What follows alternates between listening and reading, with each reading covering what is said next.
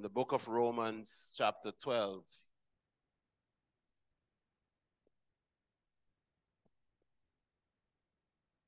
Verses 1 and 2.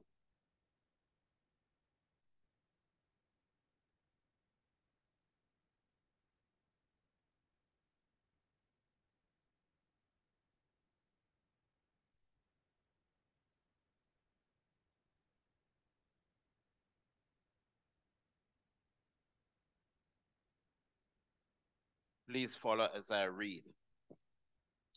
Therefore, I urge you, brothers and sisters, in view of God's mercy, to offer your bodies as a living sacrifice, holy and pleasing to God.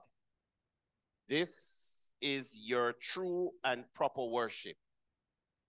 Do not conform to the pattern of this world, but be transformed by the renewing of your mind. Then you will be able to test and approve what God's will is, his good, pleasing, and perfect will. This is the word of the Lord.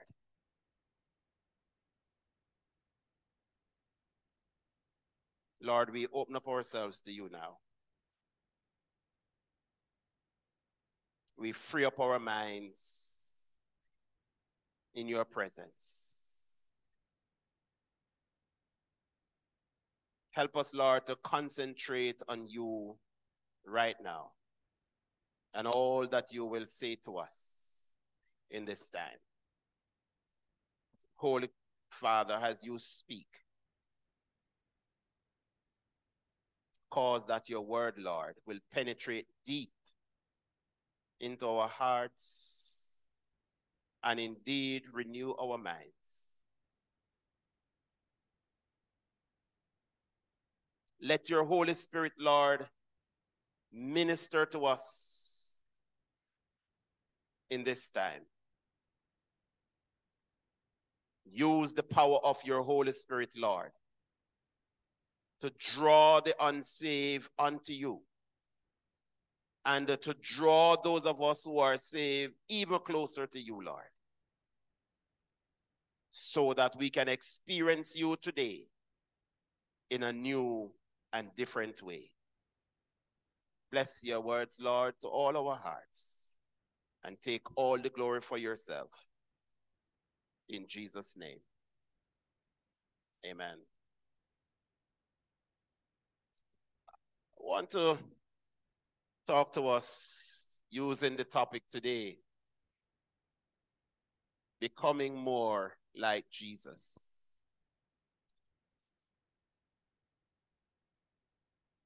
Becoming more like Jesus.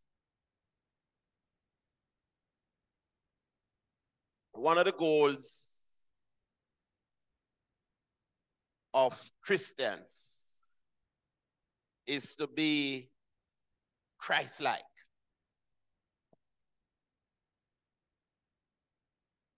That is to become like Jesus in all we say and in all we do.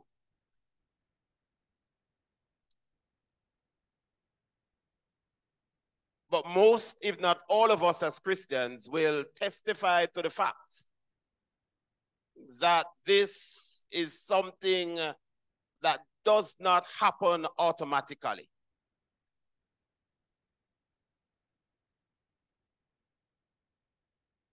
And one of the things that we realize is that when we come to God through faith in Jesus Christ, it requires an intentional and an ongoing effort on our part to be like Jesus. And one of the questions that we probably ask ourselves from time to time is, what do we need to do? And in asking ourselves that question, we may ask ourselves another question. What is the most important step in the process to becoming like Jesus? Can I say to all of us gathered here today, saved and unsaved, that the real first step in becoming like Jesus is to turn to God in repentance, surrender your life to him, and have faith in Jesus. If you don't do that, you can't start. And so it is very important that all of us come to that realization that first and foremost, we must surrender our lives to the Lord Jesus Christ. When we do this, the Bible tells us that we are born again. Hallelujah, someone.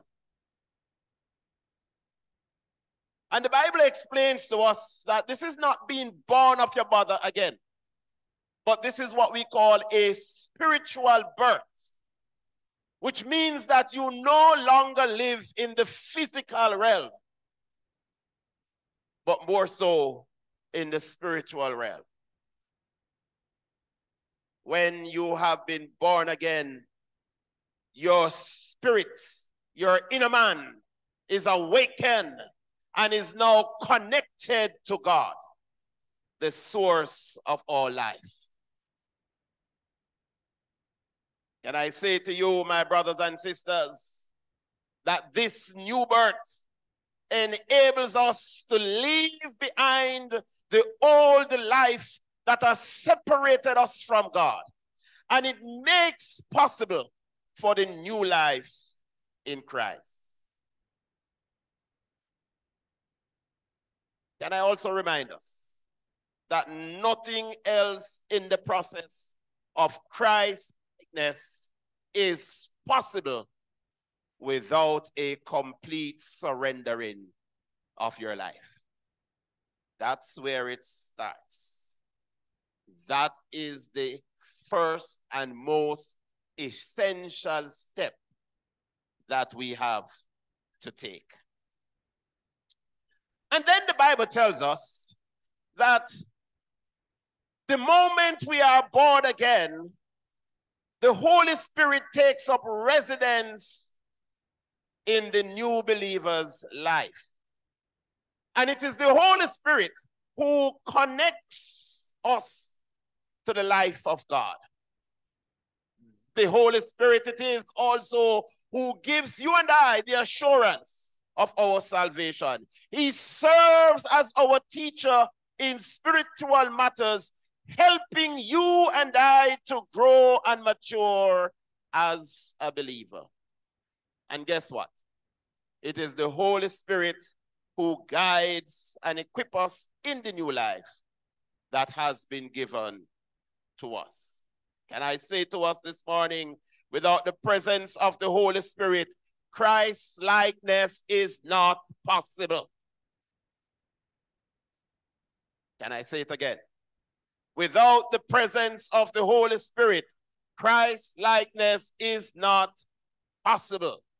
Can I also remind us this morning, my brothers and sisters, my friend, that there is no substitute, absolutely no substitute for the Holy Spirit in the life of a believer. And so the indwelling of the Holy Spirit is an essential step also in becoming more like Jesus, a step that happens together with being born again. But hear me and hear me well. While being born again and indwelt by the Holy Spirit are essential to Christ's likeness, they do not guarantee that we will become like Jesus. There are many who are born again and are indwelt by the Holy Spirit, but they fail to live up to their calling. Yes.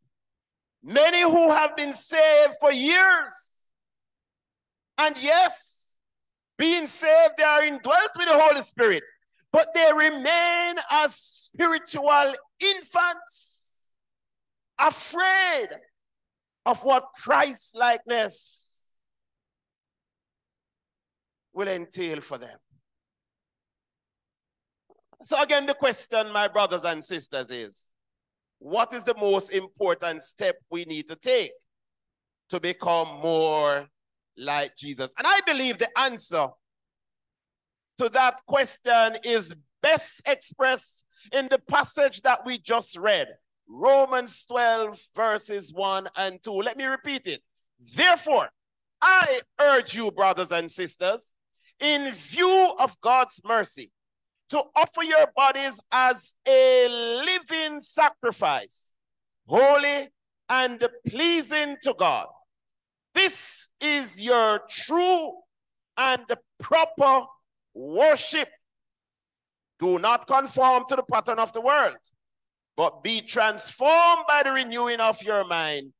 Then you will be able to test and approve that God's will is his good, pleasing, and perfect will.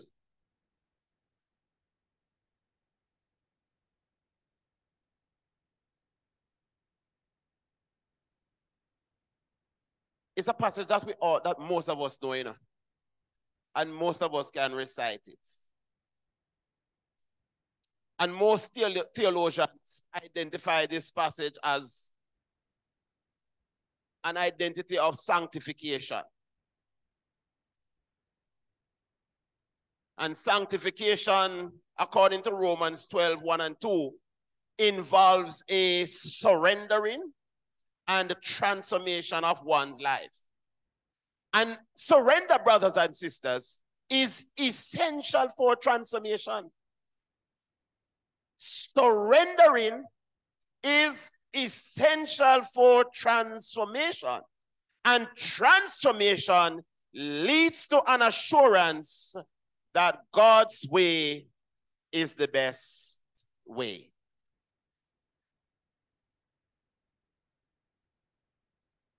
There are a few points that I want to draw to our attention. Point number one, becoming a living sacrifice. Becoming a living sacrifice. This passage starts by instructing us to offer our bodies as living sacrifice. This is not similar to being born again or indwelt with the Holy Spirit. Instead, my brothers and sisters, it is a choice you and I make as a believer to commit ourselves fully to the Lord.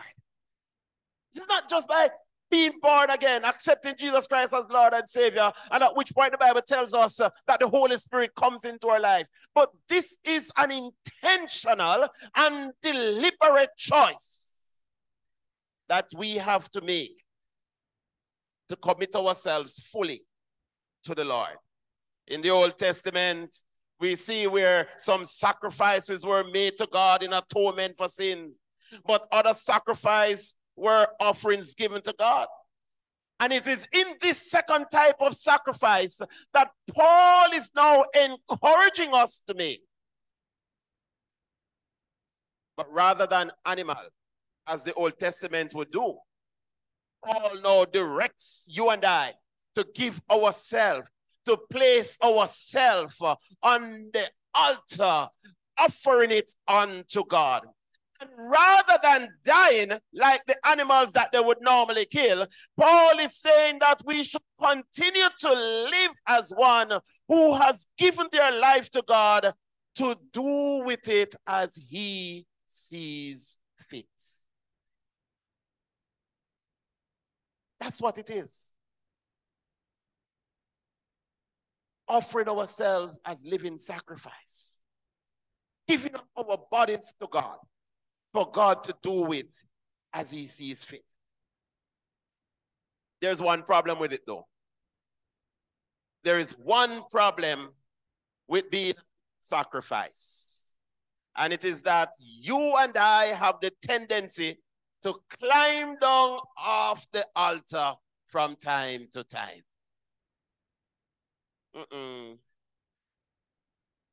We can't keep quiet. And we can't stay on the altar. We have to come down. And you see, because that is what happens, and that is what will continue to happen. It makes it important that this offering of self as a living sacrifice is not a one-time event. And that is why you find Jesus saying to us in scripture in Luke chapter 8, he says to us that, look, anyone that come after me, let him first deny himself, take up his cross. Take up his cross. Because after you deny yourself, because of the fact that we are still living sacrifices, we have a tendency to go back. And so what Jesus was saying to his disciples when he says, take up your cross, is that he is reminding us that what we have to do and what we must do as his follower is to die a daily death to self.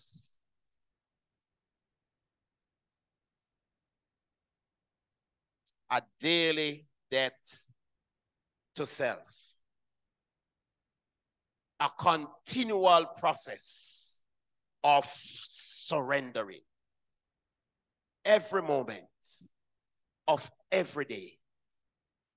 You and I, who have surrendered our lives, must now choose to die to self and to live to God.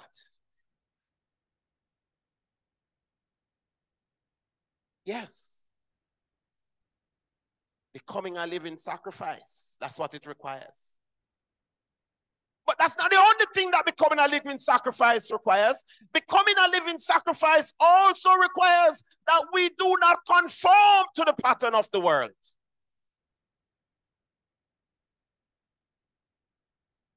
That's what verse 2 of Romans 12 says. That we should build on being a living sacrifice.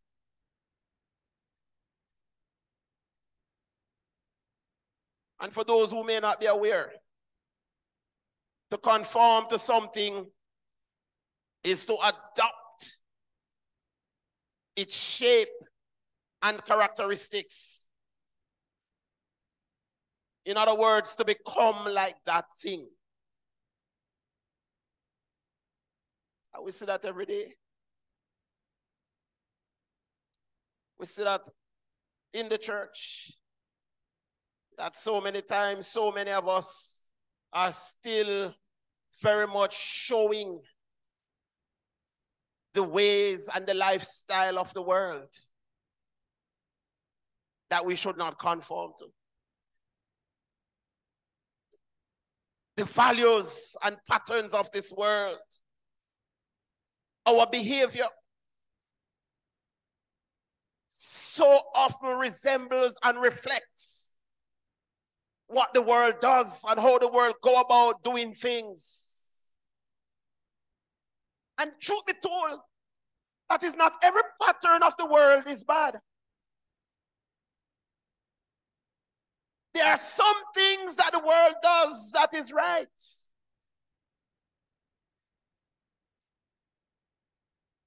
But the reality, my brothers and sisters, my friends, is that the values and the action of this world are so many times at odds with God's desire for us. One of the problems that we have is that sometimes the world can't tell the difference between the Christian and the non-Christian.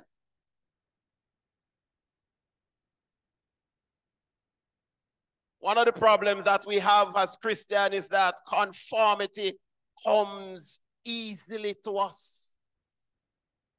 as it relates to the world. One of the problems that we have as Christians is that we always want to fit into the things of the world.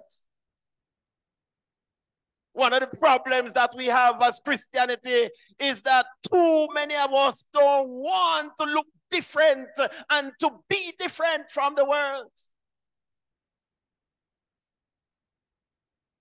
But that is what God has called us to.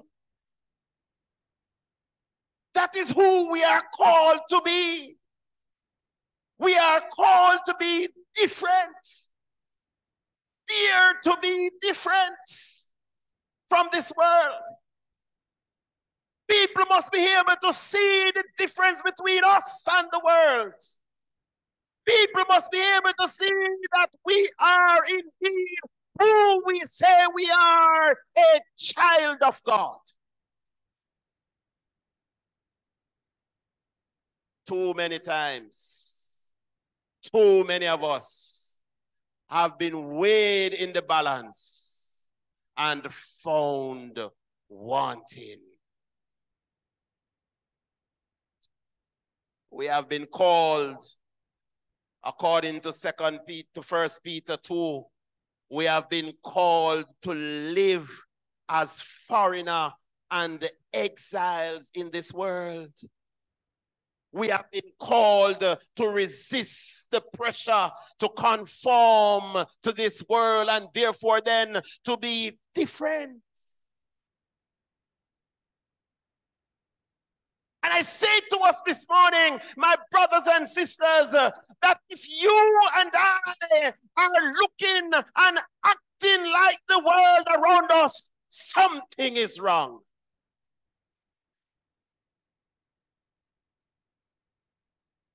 And we need to check ourselves. Check ourselves.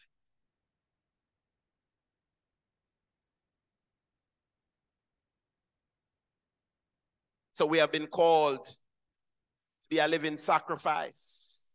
And in that call to be a living sacrifice, we've been told that we must not be conformed to the pattern of this world.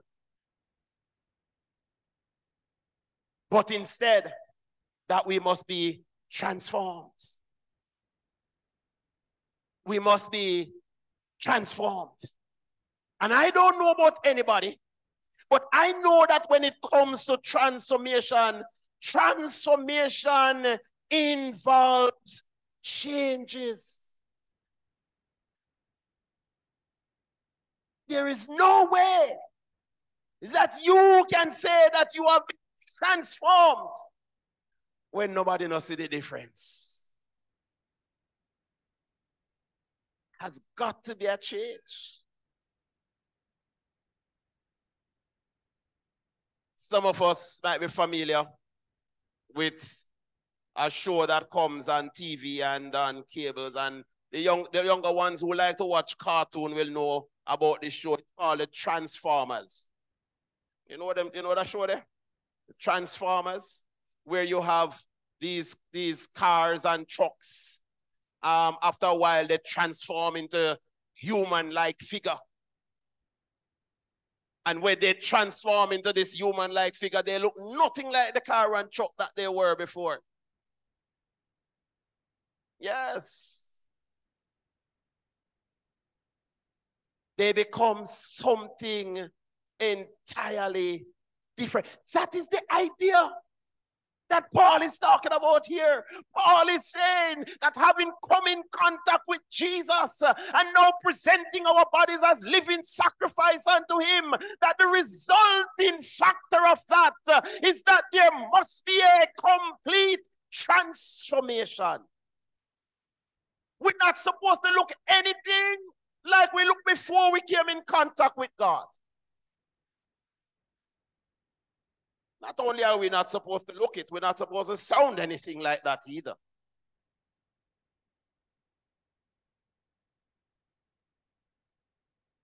The song that we normally sing,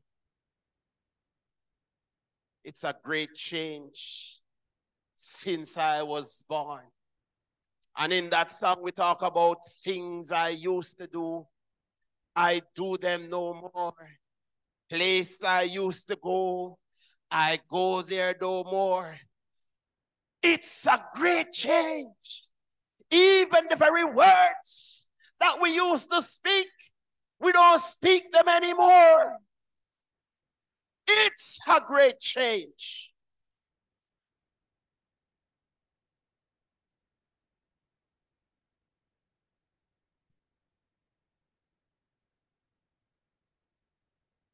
One of the problems I have with us as Christians is that in a real sense, we are like the Transformer movie. In a real sense, we are like the Transformer movie. Because the downside to the Transformer movie is that when they change from a car into a human being, they then go back to the car to change into a car. And so many of us as Christians, we are flip-flopping. We are living a flip-flopping life where one instant we are like Christ, and another instant we are back like the world. Transformation for the child of God is meant to be one way. One way. Changing into Christ likeness and never ever returning to the pattern of the world. No. Interestingly, while Paul speaks to us about not conforming to the pattern of the world, in using the word transform, Paul is now saying to us that we should now transform to be conform to the pattern of God. That's what he's saying to us. So for those of us who like to conform, Paul said nothing wrong. Just move out of the conformity here where it resembles the world and come into this conformity that resembles God. That's what he's saying to us.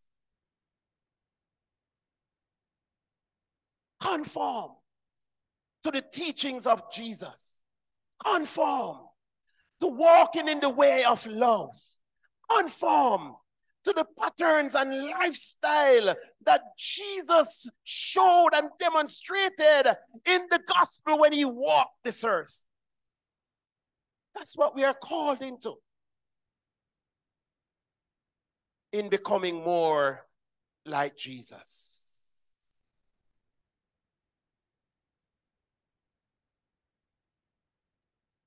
There must be no mistake. When people see us, wherever them see us. In other words, it's not church alone. People are supposed to come see we and we look like Jesus. Hello, somebody. It's not Sunday morning alone. People are supposed to see we when we step out from our church. And that is when they're saying, the person that look like Jesus. Oh, what Paul is saying to us, my brothers and sisters, is that when you leave church Sunday afternoon, you must still look like Jesus. When Monday morning come, you must still look like Jesus. Tuesday morning, Wednesday morning, Thursday morning, Friday morning, Saturday morning, you must still look like Jesus.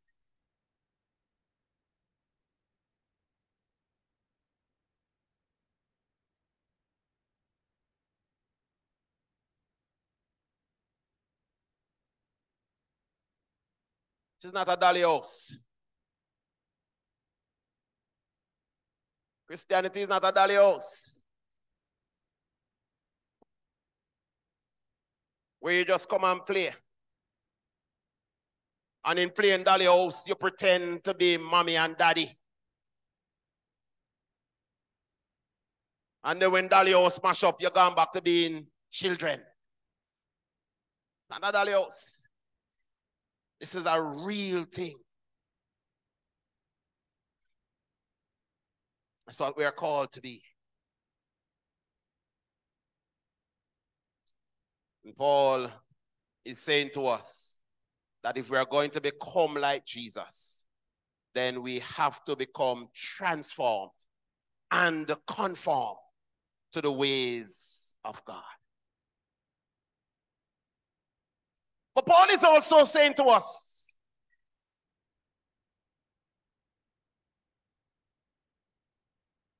that in order for us to become transformed, we have to have a renewed mind. In other words, we must learn to think differently.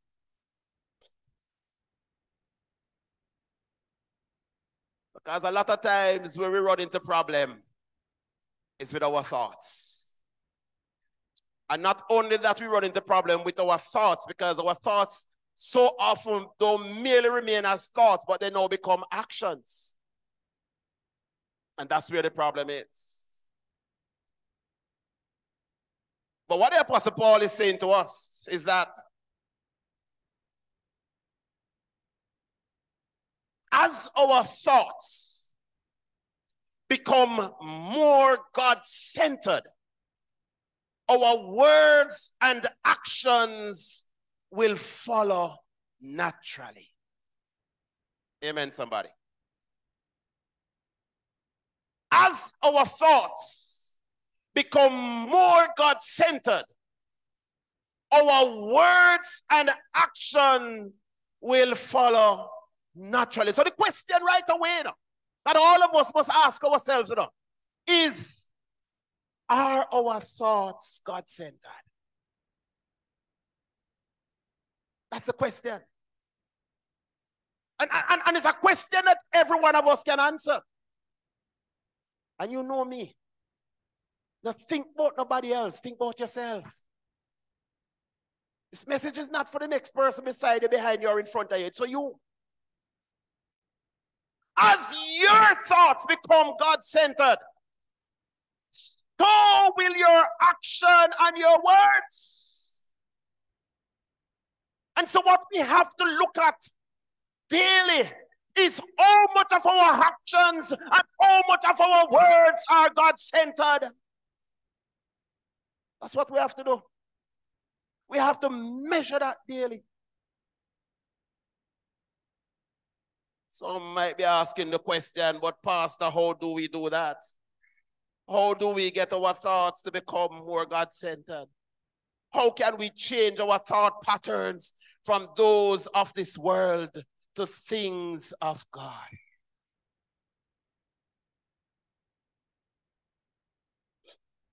It's going to be different for each of us, because each of us have different experiences.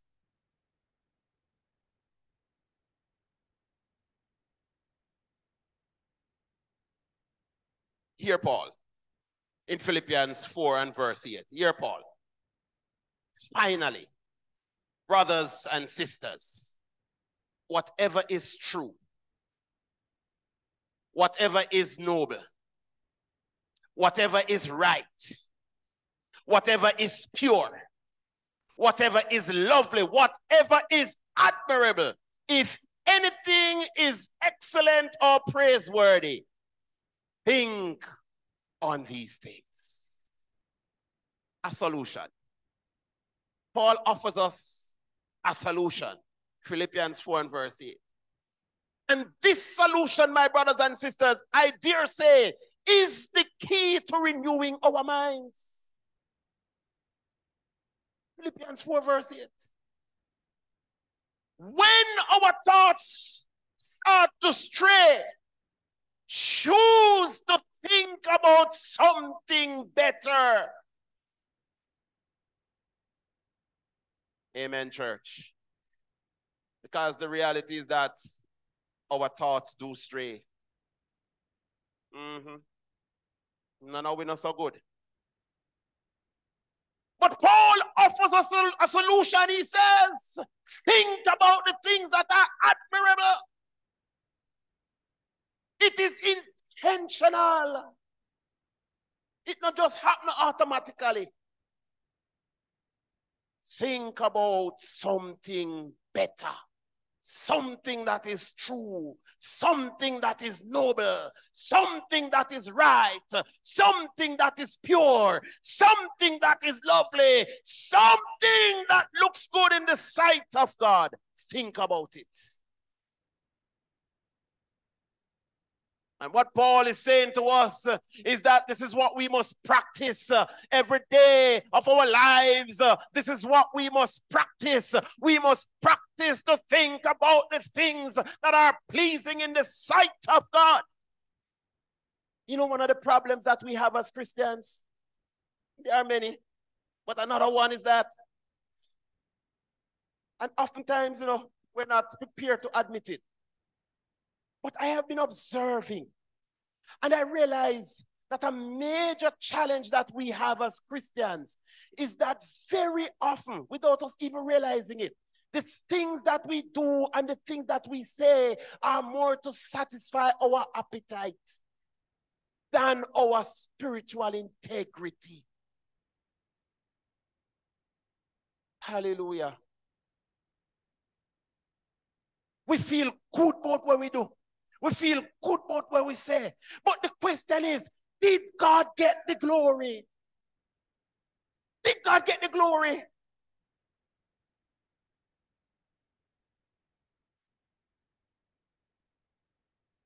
We need to check who it is that we are giving the glory in the things that we do and the things that we say.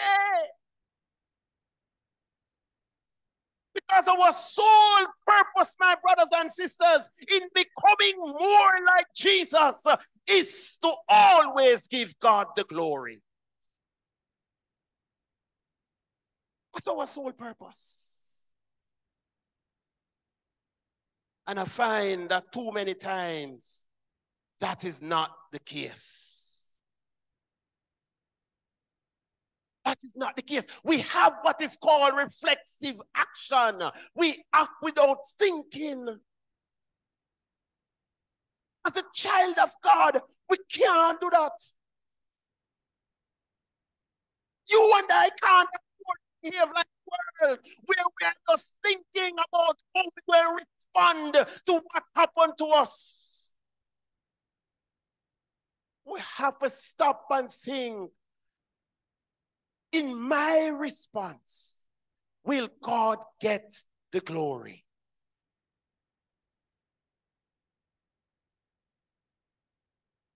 That's what Paul is encouraging us to do.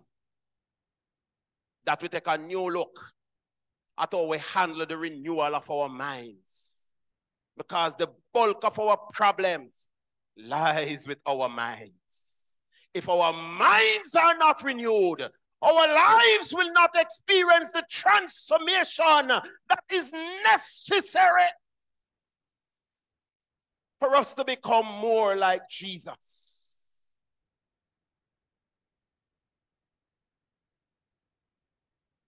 And can I tell you, even though Paul was speaking to the Christian here, it is also essential for the unsaved. Because guess what? It is a renewal of your mind. It is a new way of thinking that is going to bring you into a relationship with God. If you continue to think the way of the world, if you continue to look the way of the world, you are going to remain an enemy of God. You have to make up your mind. You have to make a decision that you want to be different from the world. It is a renewal of the mind that is going to bring about that. And so I encourage you, my brothers and sisters, on this 19th day of March, that if you want to become more like Jesus, that you have to offer yourself as a living sacrifice. And in offering yourself as a living sacrifice to become more like Jesus, you're going to have to surrender fully to the Lord. You're going to have to not be conformed to the world. You're going to have to be transformed and become conformed to God. And you're going to have to have a renewed mind. It's not going to be possible if you're not prepared to do that. You're going to remain the same as you are. I want to close with the word of the hymn writer. The hymn writer catch the rake. And so he penned these words. More about Jesus would I know. More of his grace to others show. More of his saving fullness see. More of his love who died for me. He recognized what he needs. More about Jesus, he says, let me learn. More of his holy will discern. Spirit of God, my teacher be, showing the things of Christ to me. More about Jesus in his word, holding communion with my Lord, hearing his voice in every line, making each faithful saying mine. More about Jesus on his throne, riches in glory, all his own. More of his kingdom's sure increase. More of his coming, Prince of Peace. More about Jesus. More about Jesus. More of his saving fullness see. More of his love who died for me.